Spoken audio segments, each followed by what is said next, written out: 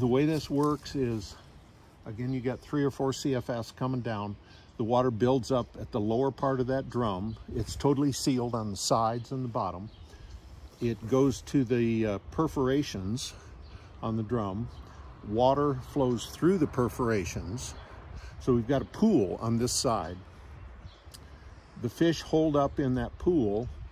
The water flows through the perforations, hits a V, diverts the water out to the side where there's water wheels, and it turns the drum. So the leaves and small debris get caught on top of those perforations and are washed right up over top, okay? So it cleans itself.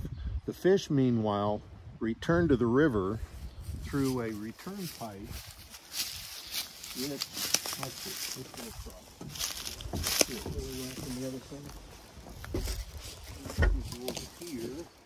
Yep.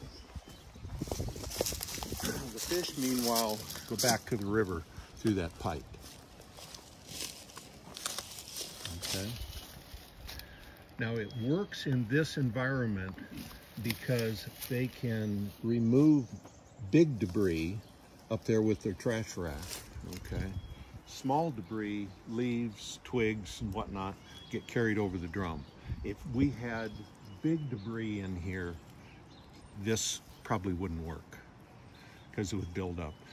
This has been in for over 20 years. It failed one time, and that's when a beaver came in here and built a dam in 20 years, 20 plus years now.